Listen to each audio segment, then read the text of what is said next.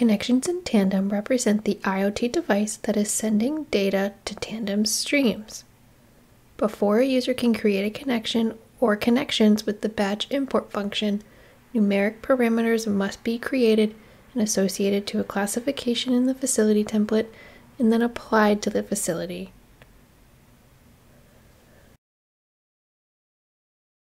To begin, click Create in the Streams panel and name the connection. Then within the Properties panel, assign the corresponding classification. Connections are treated the same as tagged assets in that the parameters are only associated with their classification.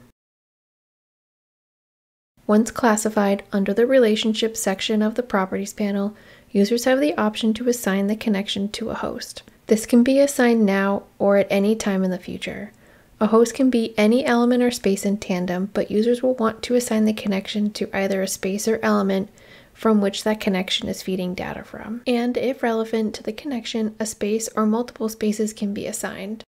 The more information associated with a connection, the more informed technicians will be.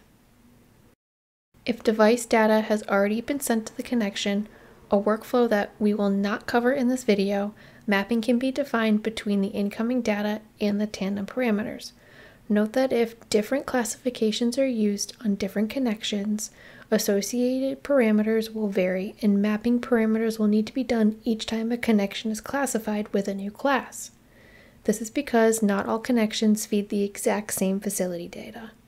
Mapping parameters can only be done after stream data for a classified connection has been sent to Tandem, and users have to refresh their browser after. Once properly set up, charts and heat mapping will populate, providing a visual representation of the facility's operational data.